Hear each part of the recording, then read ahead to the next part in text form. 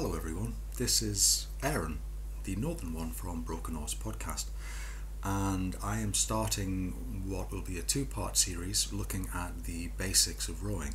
Now, I can already hear, even as I start, across the land, indeed across the UK, across Western Europe, across our listeners in Australia, India, China, Japan, Russia, Germany, Canada and America, voices raised in joyous union going, "What in the name of good God are you doing talking about rowing? You know nothing, man. You are a bowsider, and you are exceptionally lucky at Agecroft to be carried down the river by proper oarsmen, the likes of Ben Charles, Ali Chapman, Mark Hancock, Justin Woolley, Lewin, Sean, and everyone who basically made my life incredibly easy in a boat while I made their life incredibly difficult." And you'd be right, I'm not a great rower. My 5k score was 17.09, my 2k score for the last 3 years at Agecroft was 6.30. My 30-minute rate 20 score was 8,439 metres, and all of those things mean that I am a middling to average club rower, I suppose, and will pretty freely acknowledge that. I was very lucky to row with very, very good people in my time. But while there's lots out there about elite level training and how the top boys and girls do it and how that filters down into our various squads and all of the rest of it, I haven't yet seen something that takes a nuts and bolts from the ground up approach that even looks at the basics of what an actual oar is and how we're supposed to swing it. I'm very, very fortunate in as much as I have been coached by genuinely fantastic coaches throughout my rowing life. Starting with Kev Maynard at Agecroft, who basically put my foundations in place. Dennis O'Neill, who basically showed me that I wasn't fit enough and probably never would be for him. And then Peter Holmes, who taught me not just how to row a boat, but how to feel how a boat moves and how to row a blade in the best way to get out of the boat's way and move it down the river. And then after a long hiatus from the sport, I've been lucky enough to come back to Tyne United. I found a great group of people there, and been coached by Alan Bashford and Dan Armstrong. And even now, at this great age, and as I enter my period of decrepitude and decline, I'm still learning things. At the moment, things like being much, much softer with the hands at the catch and just letting the oar drop in rather than slamming it in like I'm trying to split a particularly knotty log with a particularly blunt axe has made a huge difference to the timing of the catch and drive for me.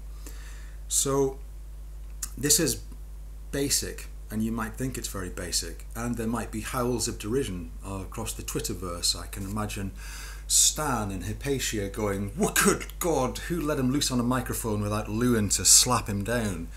But the reality is that every generation that passes thinks that they're doing it right for the first time, and every generation that learns to row thinks that they're the ones that discovered the wheel. The reality is that we often make the same mistakes in finding our way forward.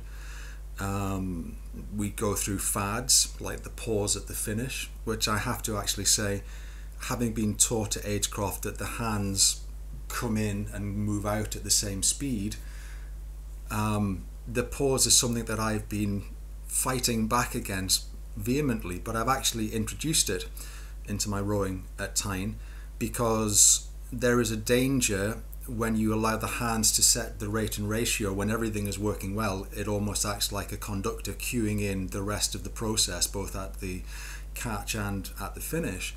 But there's a tendency, unless you're doing a lot of technical work at your back end, for everything to blur together and the hands and the back to then start moving together. So by introducing the pause and then very deliberately letting the hands come back out, I'm able to sequence my back end much better than if I just let the hands move in and out. It obviously vanishes at higher rates because everything starts moving, but then you've set the ratio so everything works. So this is about rowing a blade well, and if you can row a blade well, then you will move a boat well. And I happen to agree with Peter Holmes in that regard. A lot of what I say might feel counterintuitive to some of the orthodoxies. The reason why we have an orthodox stroke in Britain now is because GB introduced it so that it could move essentially various athletic units around from boat to boat without needing to have too much time to blend them, so people could get in boats and everyone's rowing the same stroke profile, and it's easier for that boat to then start moving well. But if you actually look at rowing history, there is a long tradition in the UK of different areas of the country having different styles of stroke. If you look at Thames tradesmen in the 70s when Martin Crossy was there, they have a very distinct shoulder profile. If you look at someone like Redgrave, who's seen as a GB rower par excellence, you can still see in the locked back that he has and the explosiveness of the drive that there's a lot of sprackle in there. So to move on, part one, and if you see me looking down, I'm looking down at my notes, I'm not avoiding eye contact.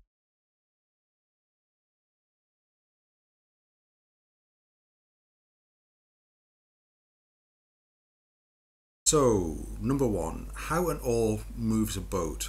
So the way to look at it is, in moving the boat, the oar that you have in your hands, whether you're on bow side or stroke side, the oar is a lever that works in two ways at the same time during the stroke. During the stroke, your blade is the fixed point in the water when it's in. You pull on the handle, this puts pressure against the pin, and this therefore moves the boat. Now, of course, the blade doesn't really stand still when you've got hold of the water. It slips a little and it moves out from the boat and back from the catch to the finish. But in simple terms, you are rowing the boat past your blade in the water. Kev Maynard had a great visual, which was, imagine two sets of cast iron railings running down the side of your boat, and every time you take the catch, you're hooking your blade in between two of the railings, and you're levering the boat past the blade. That's a great visual to have. It's the same if you're rowing on stroke side as well. Train tracks or cast iron railings, you come forward, you place the blade between two of the railings, and the weight on the face, pressure on the pin, and you're sliding the boat past the fixed point of the oar in the water. So in simple terms, the oar is a lever that works in two ways at the same time. Your blade is the fixed point in the water, you pull against the handle, this puts pressure on the pin, and as a result you move the boat. You are rowing the boat past your blade in the water.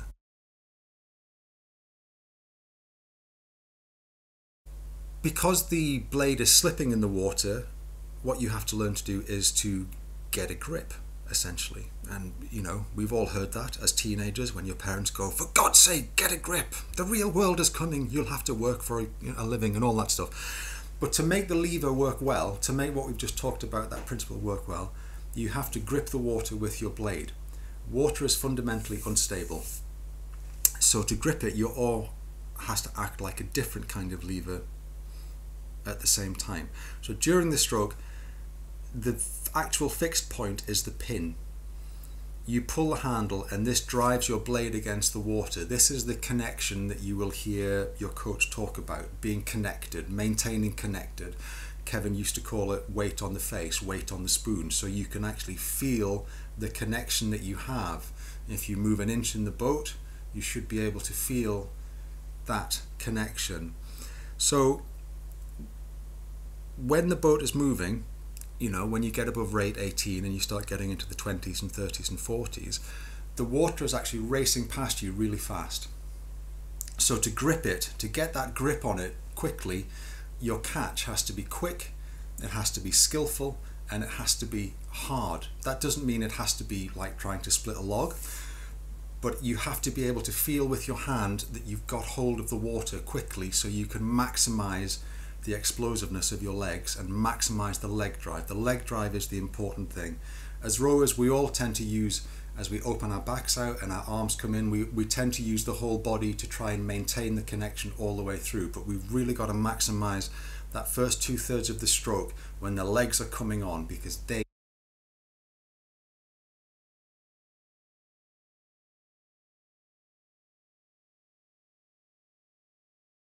So the best kind of stroke, and this is where everyone starts turning off, for me, is one that makes the boat go fast. It's really as simple as that, whether you're at rate 18 or rate 38. Because pressure against the pin is what moves the boat, what you're looking for is maximum pressure and maximum connection from the catch to the finish. That produces the most powerful stroke. So the basis of rowing technique is to produce that from the beginning to the end of the stroke, and then to repeat it and repeat it and repeat it. Okay, so pressure against the pin is what moves the boat.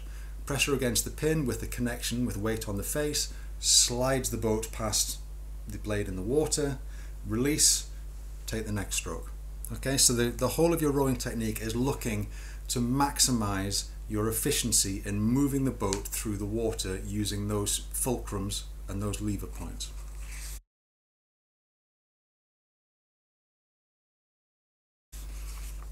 So the idea of rowing a blade, which is what Pete Holmes introduced me to, we tend as rowers to break things down into discrete movements and moments. The catch, the finish, the recovery, quarter slide, half slide, three-quarter slide, full slide, tapping, feathering, all of those things. But the reality is that rowing, when it's done well and your technique is working at a high level and it's in line with your fitness and everything is clicking, it's an unbroken flow of movements. Each movement flows smoothly on from the last and into the next one without a pause. But it's a little bit like a musical sequence in as much as every movement depends on the one before. So you have to get each one right. So let's look at some of the things that we can break down and then rebuild back up to get those things right. So let's start at backstops with the seat. Talk to your boatman if they are a good boatman, and most of them are, and I'm saying that because I've been very lucky with having people like James Lewis in my life. They will know how your boat is set up, if it's set up for unison at the front end or the back end. This is not something that most coaches will ever tell you, but the fastest way to improve your boat is to standardize the stroke, and the fastest way to do that is to standardize the finish point and the catch point. To standardize the finish point, basically what you're looking at is when everything is set up properly, as your boatman will have done it before you started fucking about with his foot plates, you should have your seat so there is about an inch of runner left behind you, so the oar is sitting in the right place. I realise that my camera is badly angled so you can't see, but basically I'm drawing up to just underneath my nipple and this hand is being the oar out there. So when I'm sat back and I'm nice and relaxed and I'm sitting upright and everything is loose but I'm in a nice posture, the oar is in the right place, okay? So if you all set up in whatever boat it is, whether it's a quad or a 4 or an 8 or a double or whatever, if you all set up so that you're all at the same point at the back end, it means that when you all draw through, you'll all be releasing the boat at the same point, which really helps. As for standardizing the catch position, if you have 8 25-year-olds who are all 6'5" and all have 2K scores within about 2 seconds of each other, then the standardization will happen naturally because they're all going to be about the same level of flexibility and the same level of fitness and all of the rest of it. Once you start getting into slightly older age groups and masters rowing, which is what Loon and I now occupy, or you have different heights and shapes in the boat, or you have different levels of ability from learn to rows through to novices to club and champs, all maybe getting in a boat together, everyone will be differently abled and have different levels of flexibility and different levels of strength. The best way to do it is to take a mean average, and once you've set up off the back end, get your coach to put a piece of tape on the side of the boat where he wants the catch to be at front stops. And whether you can get more length or not, as soon as you see the loom of the oar go over that, you just raise the hands to the catch and go in. You've now standardized your finish and you've standardized your catch, which means you're all picking the boat up at the same point and you're all releasing the boat at the same point. It's not something that your coaches ever tell you, but technical work like that will improve your boat speed a lot more than sitting on an erg and pounding it out. If you have a 2K score that hasn't moved for most of the last 3 or 4 years, bar 1 or 2 seconds, you can do all of the fitness work that you want, but the reality is that looking at technical efficiency will get you faster, quicker than increasing your mileage. Although increasing mileage will help to drill in the technical efficiency once you've standardized things.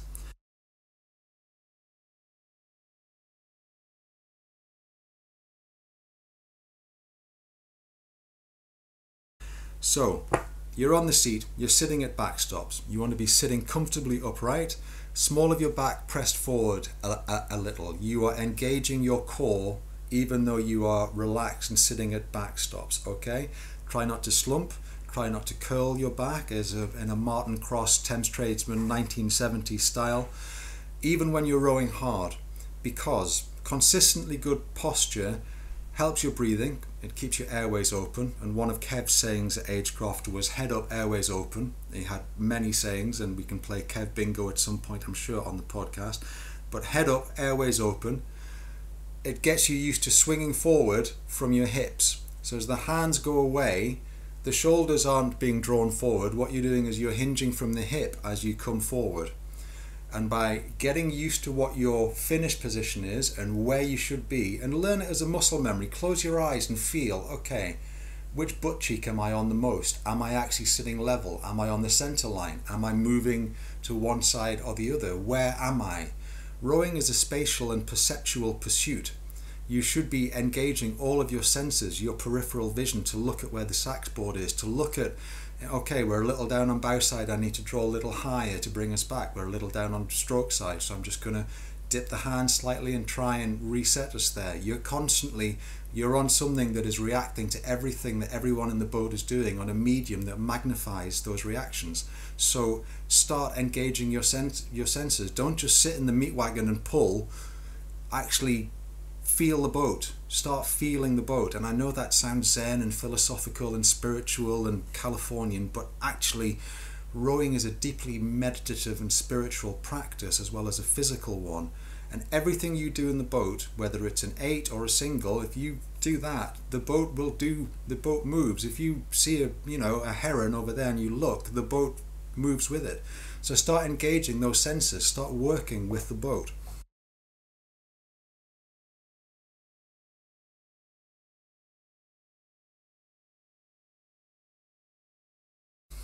Hands.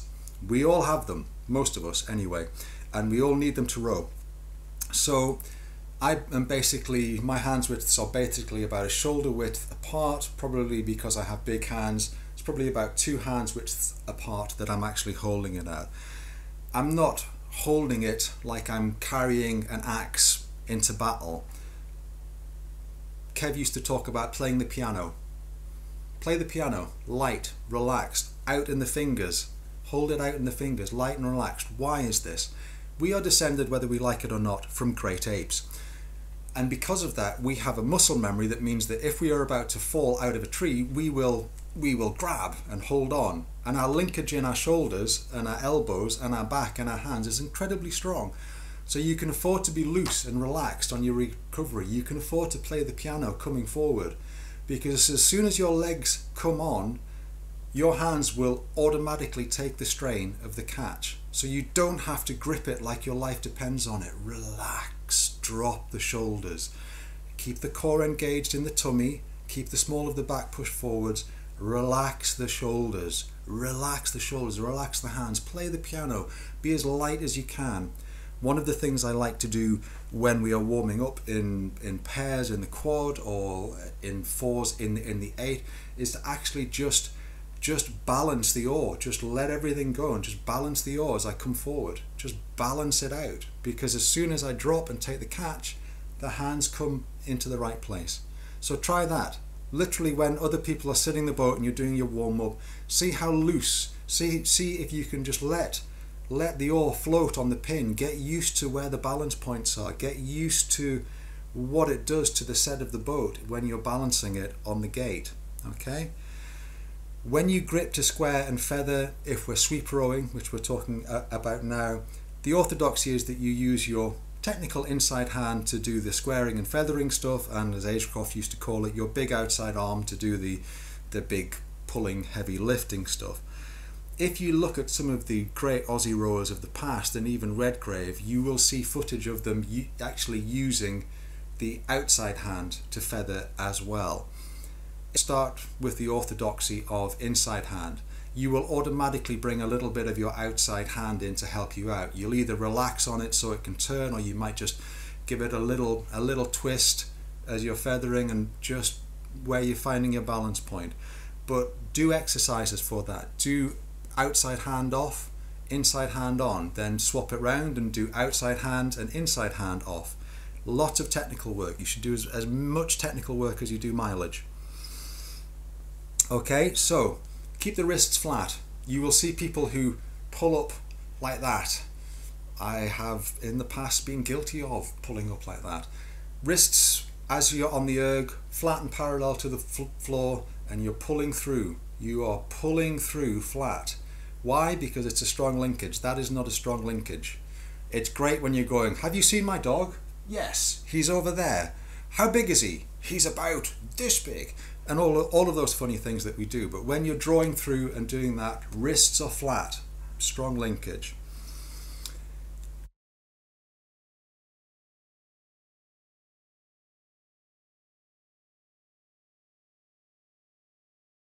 Center line, the center line of the boat. Lots of times in a boat you will hear people go, oh, the boat's all over the place, oh, the boat's down on bow side, oh, the boat's down on stroke side. And the boat, if it would talk, if it could talk, would go, actually, I have been precision engineered by Vespoli or Empacher or Sims or Ailings or Filippi or whoever has made your boat, Shark or Hudson or whatever. I've been precision engineered so that if you push me off your landing stage, I will be perfectly balanced. It is you buggers who are making me do this all over the place. It is not the boat that is screwing up your outing. It is you, okay? First thing you can do once you've sorted out the back and the front and the standardization and what you're doing with the hands and all of those things is the center line of the boat. Keep your body over the center line of the boat. It also means if you're not doing this, if you start doing this to compensate because you're pulling here or you're pulling there, you will affect the boat. If you think that your head looking at a heron or a seal will make the boat do that, then when you start doing this with your body, the boat starts doing that. So someone in front of you then starts going to the other side to balance it, and before you know it, you've got everyone leaning all over the place and the boat going, please God, give me a decent rower. If you keep your body on the center line and everything is engaged and you are conscious of what you are doing with your body, you will use the muscles on both sides of your body properly. Even if you're sweep rowing and you're on bow side or stroke side, you use the muscles evenly and equally. That's the whole point of it. If you start tipping over sideways, you're not pulling as strongly, and you'll force someone else in your boat to have to compensate for you. And we've all seen it when we do the strike down and easy oars thing, where we strike down and hold, and someone goes that way because the boat's down, which means someone has to go that way because the boat's down. So you start basically doing some kind of Latin dance in the boat. It's not good.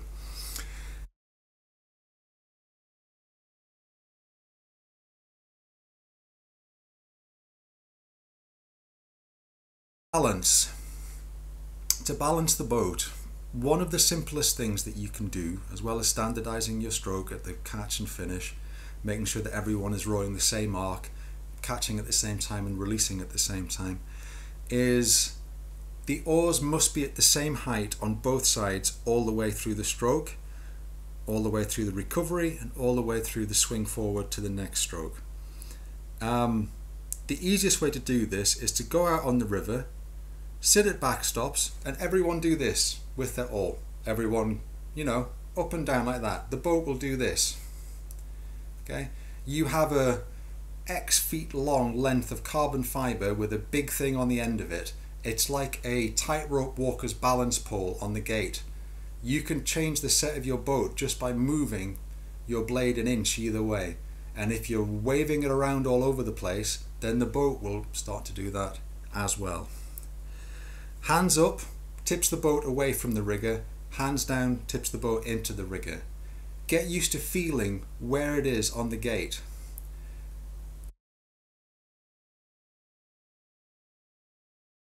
A good way to do this, or a good thing to do with this, is to get used to applying what Pete Holmes used to call lateral pressure. So there's a tendency as we come through and we pull for the oar to slip towards us and to slip out of its gate a little bit, pushing outwards, applying lateral pressure so that the collar and the gate are always mated together. I'm pressing out against the pin at all times. It's keeping the button up against the swivel, especially through the finish and recovery, helps the balance because you can feel where the oar is and adjust, and it helps make your stroke more confident. Okay, so we've messed around with the oar, we've sorted our seat out, we've got our posture at the finish nice. We know what we're going to do with the oar. We've experimented with what happens when we move our hands up and down like that. Let's talk about the hands away and the swing. So,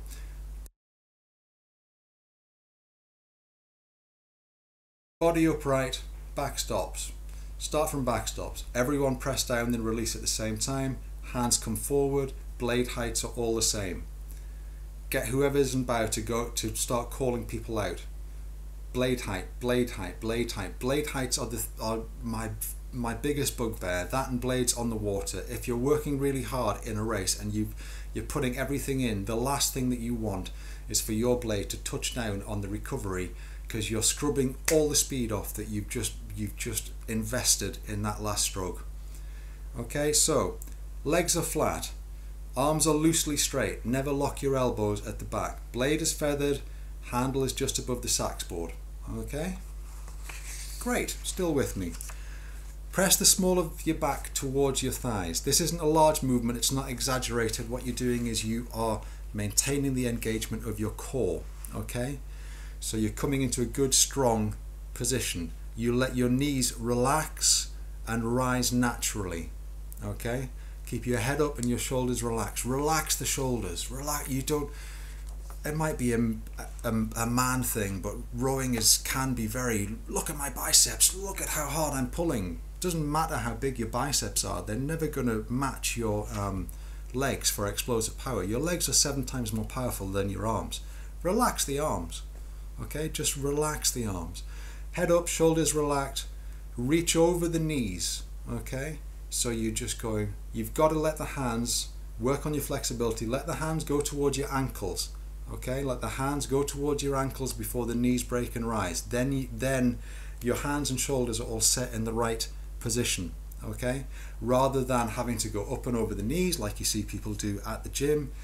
Press down, hands away, hinge from the hips. Once the arm is set, let it go towards the ankles as much as you can, so that you're set in a strong position. And then once you're there, your knees will naturally rise and you will compress forward.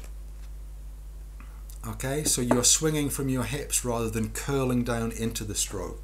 Strike down, hands away, hinge from the hips, reach towards the ankles, let the knees break naturally and let yourself compress and float forward. So you start to slide as the knees break naturally.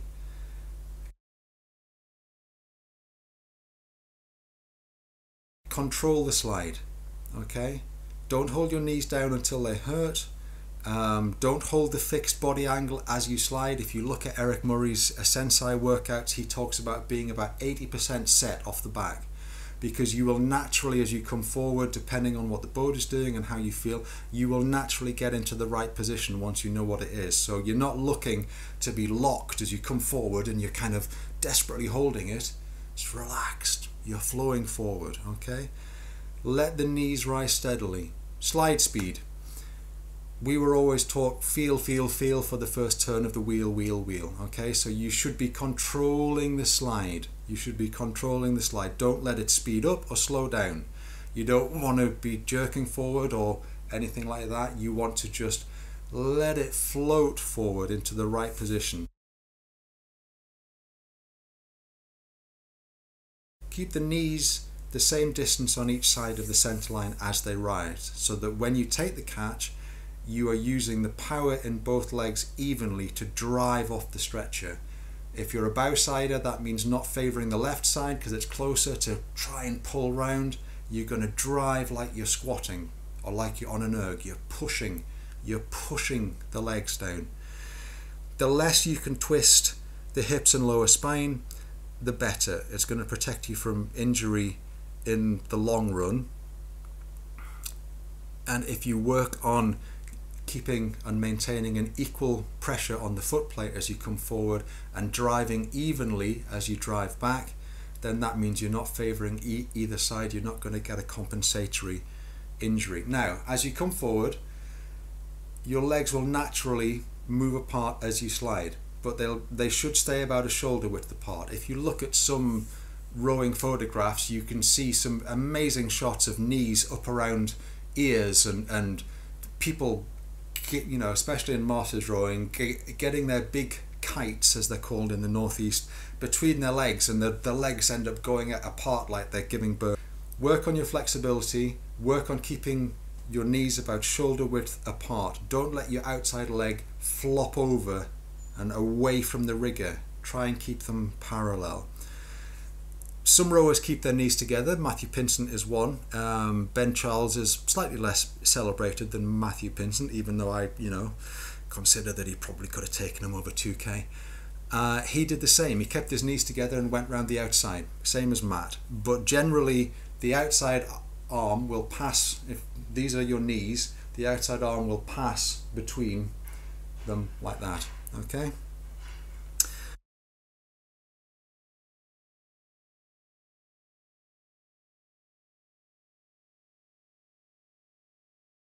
Compression. There used to be a poster in the dressing room at Agecroft, and it was the famous one of Lord Kitchener from World War One, and somebody had removed Kitchener's face and put Dennis's face there, and it basically said, rather than "your country needs you," it says "Gentlemen of Agecroft, Dennis O'Neill needs you to row longer and pull harder," which was we used to joke that his only two coaching calls were row longer and pull harder. In my case, it was also Aaron tap down, but that's doing Dennis a massive disservice. But there was an orthodoxy at the time that if length is good, then more length is better. It's not. If you look at Andy Hodge and Pete Reed and Alex James and Alex Gregory in the 2012 Olympic final, even though they are GB rowers, they are actually rowing a very Spracklin-esque stroke in as much as they are rowing an efficient length. I mean, it's a brilliant performance, and you should watch it anyway, because that is how you move a four. But over compression is not a good thing. Grabbing more length just because you can is not a good thing. Okay, so in your compression, don't slide too far. A good guide is shins vertical. If they go beyond vertical, then you are entering into a negative leverage point. But if you get to the vertical, your legs can move faster and harder from an open angle, and less sliding lets you swing over your knees and get the natural length of your stroke. And the natural length of your stroke is the most efficient length of your stroke. Trying to get more length at the catch means you have to work harder from a negative position before everything starts coming on, and back round to the finish. If you slide too far, your body tips back, so you can't use your bum muscles and your back muscles properly. You end up bouncing off front stops, and your catch becomes soft and sloppy because you're lurching into it. So you're looking at all points of the stroke to know what you're doing, at the finish, to know what you're doing at the catch.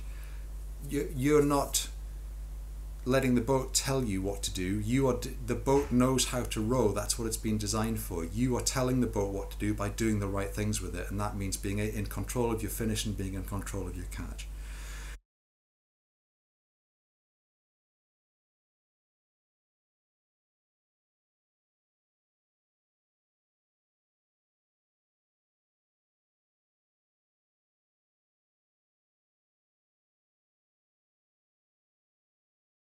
Shoulders and arms. This is more for the men, because we men at any age like to go, "Look at my biceps. Have you seen my dog? He's about this big." All of that stuff. It's absolutely not a nonsense. Keep the shoulders low and relaxed. Relaxed and level. Piano with the fingers on the recovery. Relaxed and level shoulders. Don't let the outside shoulder drop.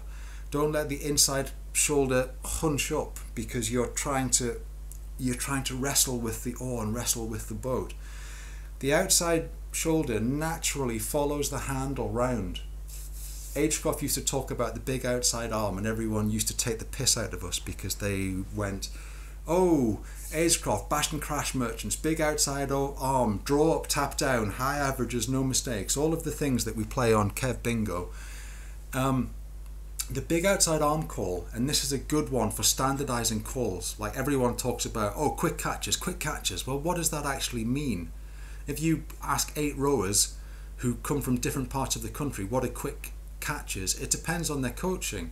The best thing you can do as a coach in a boat is actually decide what the catchphrases mean, so that you're not playing coaching mood music. You're not, oh, quick catches everyone, quick catches, spin the hands, spin the hands. What does that actually mean? Let's define what it means for our boat, okay?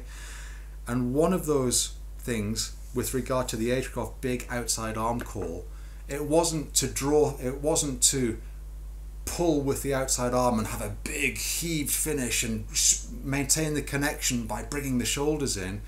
It was a call to maintain the core posture locked and the outside of the body to be as high as possible, so that we are drawing through flat to the right point in the finish. It wasn't a physical call, it was a technical call.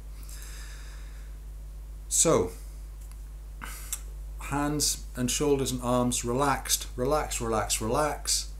Nice level plane, big outside arm, keep the outside of the body high, keep the core engaged, so that when the legs come on, we feel weight on the face, we can feel it in our fingertips. Weight on the face comes right the way through, and we draw through to the right plane. Try to keep the inside arm straight, relax it a little bit, but what you're looking for is what Pete Holmes used to call retarding the inside arm, was just allowing it to relax when you're on that drive phase. So that it doesn't have to be completely straight and it's not unnatural. You're just looking for the best way to get yourself in the position to take a strong catch. And to do that, you're looking to keep the shoulders level. You're not turning into the stroke and dipping down, you're staying upright and in a good position. With me so far? I bet you're glad that you came along to this.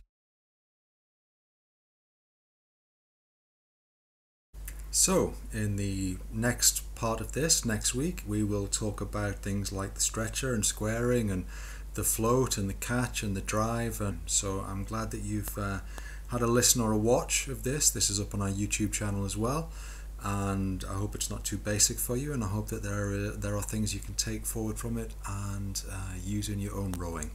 And don't worry, Lewin will be back at some point to talk about proper rowing stuff.